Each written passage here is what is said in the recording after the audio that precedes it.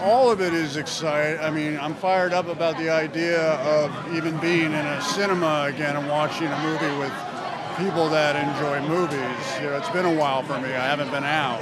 And so that's really something to look forward to. And then this particular festival is a festival that celebrates movies, but also music and gaming and writing and all of it. So I'm with real people that enjoy the creative arts. So that I'm excited to see what they think about it. I don't know. We'll see. First of all, to see like Pedro again, I haven't seen him in a long time, is a lot of fun. I had a wonderful time working with him. He's a very nice man. He's also an incredible actor.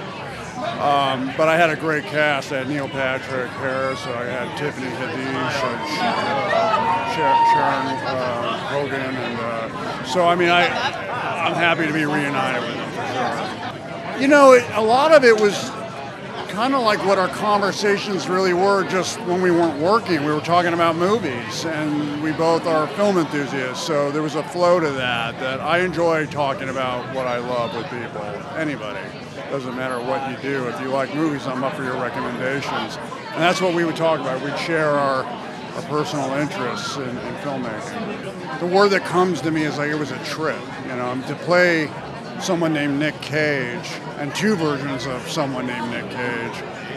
It was terrifying. I mean, I have to say that I was actually very nervous to go towards this, but I believe that if you're afraid of something, as long as it doesn't hurt you or anybody else, you should go towards it and you might learn something. It was sort of a validation of my philosophy of that which you're afraid of, go towards, but also to keep with the idea of trying to facilitate the director's vision. And in this case, he had a very specific idea of who I am, which is not really very much like me. So I had fun playing with his idea of who Nick Cage, so-called Nick Cage, is. And the fact that I could have fun with that, to me, was what I learned. I wasn't sure which way it was going to go. It was a high wire act, I got to be honest. I was terrified. Yeah.